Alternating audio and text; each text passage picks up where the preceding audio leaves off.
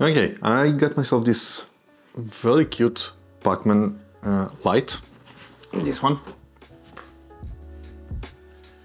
and I think it would look really nicely here in the background, something like this maybe, or on top of the shelf, I don't know, here or here, something like that. But as you might know, I'm on a quest to automate everything in my office, and so I have to automate that one as well. Now the thing is, I have only 1 hour until I have to leave the office. So that gave me an idea. How about doing the first ever 1 hour automation challenge?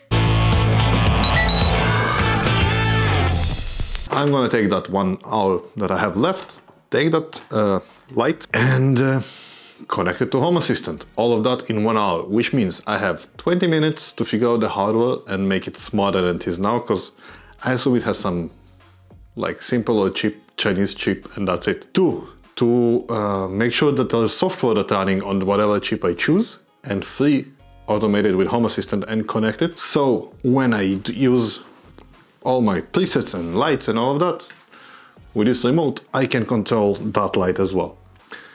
And bonus points, if I can do cool modes as well, like for example, make it change light with sound, for example. So let's get some coffee and get the timer starting. Yeah, I'm definitely not Peter Buchanan in my making coffee department. But that will have to do. Coffee is made, Pac-Man is ready, let's start the clock. Alright, the Pac-Man is here. Let's see what we have in the box. Ta-da! Nice little Pac-Man and 3 ghosts. Comes with a micro USB cable. Let's connect it and see how it looks. But first, we need some power. So 20 minutes to figure out the hardware.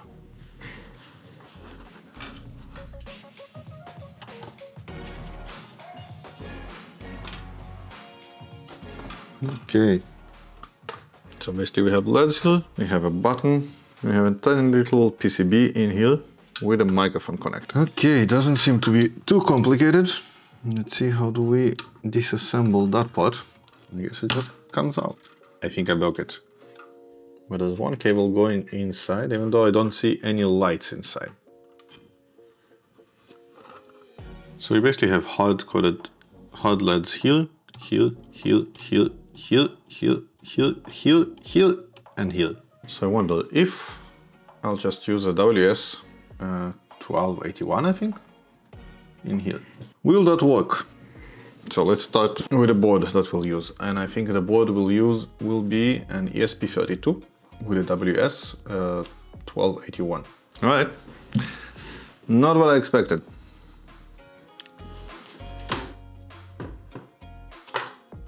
Let's get that ESP32. So I might need a microphone.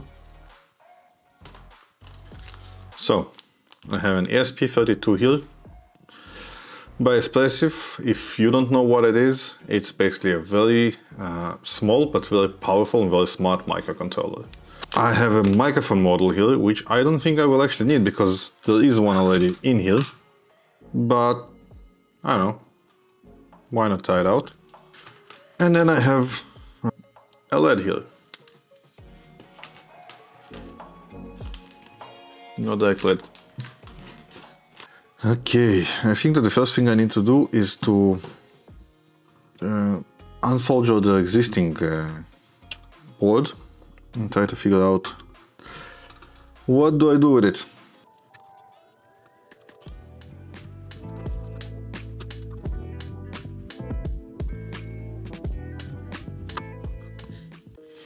Okay, now that everything is disconnected, let's see if we can even still turn it on and figure out what is going on here.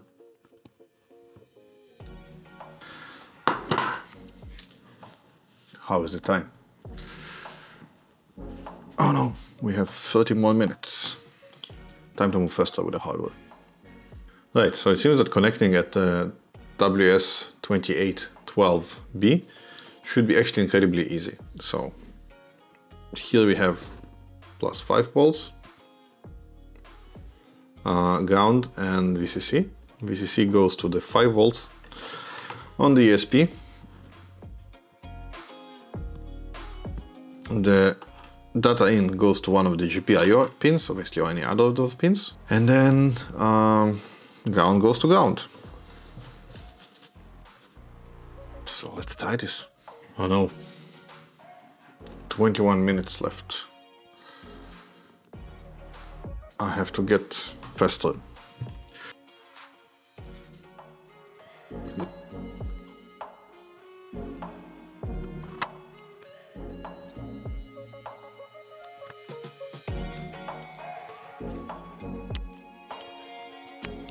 Only 12 minutes left. Only 12 minutes. I don't know what to do.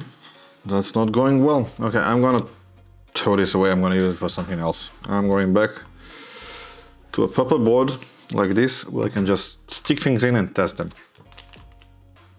I'm stressed out, and electronics and stressing does not work that well together. So actually, before taking that challenge, I was thinking, should I do a lot of preparation and homework and kind of know what I'm doing, or should I just go into it and try to do whatever I can? And the conclusion I came to was, I'm just doing whatever I can and learning as we go together with you. And on one hand, it's a lot more stressful. On the other hand, I'm hoping it will make it more entertaining. 45 seconds left. 45 seconds. Let's see if I can at least get this working. And we're out of time. Complete failure. But I'll keep on going and we'll see how long will it take me to actually get it working. I connected the hardware. I have no idea if it will actually work, but I guess let's see. Let's use WLED for that. Okay, that's really crazy. So basically it can install it to the ESP32 directly from a website. That's actually the first time ever I've seen that work like that. Every time I see like a website connecting to hardware, I'm kind of blown away. Let's see if that will actually work. That was completely unexpected. I know, yeah, of course it doesn't work. Try resetting your device or holding the boot button while clicking install. I think it actually works. This is crazy. Basically using a website to install firmware to a hardware connected to my USB device.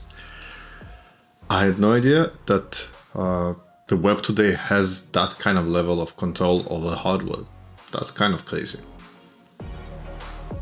Okay, and installation complete. Okay, let's see if it actually worked.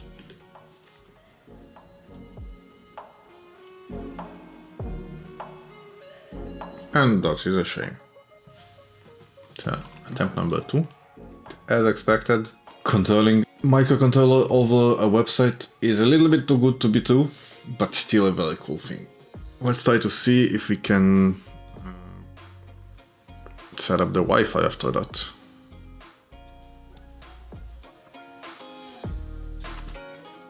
Okay, I have no idea why there is no WLED AP hotspot, like access point, like it says in the documentation. So let's try to restart. So let's flash the bootloader first.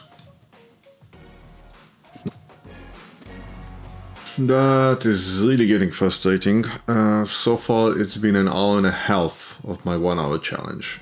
And all the guides I found for flashing WLED onto an ESP32 chip so far did not work. Basically the ESP32 chip doesn't want to connect to my Wi-Fi. Trying again.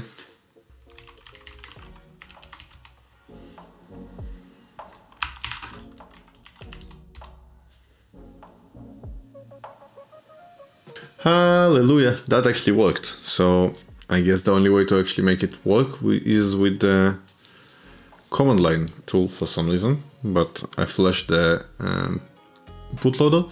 Now I'm gonna flash the firmware itself, like the WLED image, and let's see if that will actually make the access point appear. Wish me luck. So the bootloader needs to have offset of 0, but the firmware itself needs to have an offset of 10,000. Attempt number 1,500, whatever, 50,000 of flashing the firmware. It's done. What do you think? Does it work? Of course it doesn't. I got another ESP32, a different one. Maybe that one will finally work. I don't believe this. This is finally, see that one? Finally, there's like WLED AP in here. Awesome. Okay. And now it stopped working again. And so after 2.5 hours, I give up. And I will come back to that tomorrow and try again. This is the next day, and I have no idea why my LED strip did not work, but we'll find it out together now. Okay, I'm so stupid you cannot even imagine. I mean, literally it took me 2 minutes now on a fresh mind to understand. Actually, you know what? Let's see if you can guess. Why did I do so stupid? Look at this here. Do you see the little arrow? That little arrow shows where the input is, versus the output where I actually soldered that LED. I'm so stupid. But, okay, let's see if I'm right. Let's solder to the other side and see if that works. The soldering is done. Will it actually work? And it works! Look at this! This is so cool. Look at this. I can do a bunch of different effects. I can even split it into 2 segments. Oh, that one is cool. So 2.5 hours into the whole project, we have a working LED strip controlled by WLED on an ESP32. To be fair, it wouldn't take you 2.5 hours because I was just stupid and I soldered the LED strip completely in the wrong place. Tip for life: generally pay attention to the little arrows. Let's put that thing back into the case. Right, I wonder if built-in type my micro USB connector will just fit in here. It will, but only if I cut the legs of that little ESP32, basically glue and connect that LED strip to that board, because I cannot actually reuse that board too much, I think. I'll use it just as a base. So let's take the LED strip and cover the whole thing.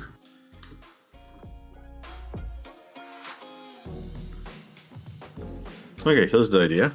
First I'm gonna put that and glue it to here in the middle. And then I will connect the button, the microphone, and the external USB directly to here. So let's get the heat gun and glue it all together. Haha.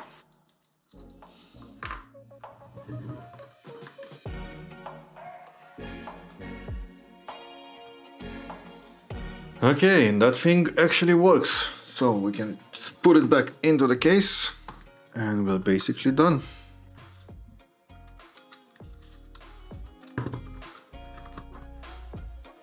Look at this. And so the hardware is working. The only thing that is not working perfectly is the button here. Now I can define the various segments, and each segment can be a different effect. So this one, for example, is solid, and these 3 are sprinkling.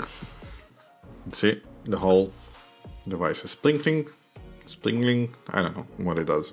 That is super cool. Okay, now let's see if we can integrate it into Home Assistant. The only thing left is to configure it. I configured it to be WLED pacman.local, and now I can connect from here, and it just appeared in Home Assistant. So all of that I can add to the main dashboard.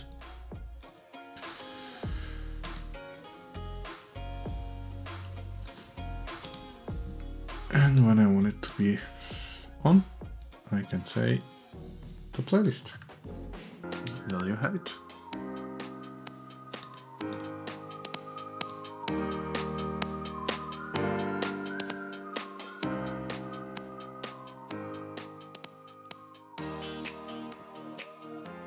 Right, that concludes my first ever 1 hour build. It didn't take an hour, it actually took 4 hours, but it was very fun.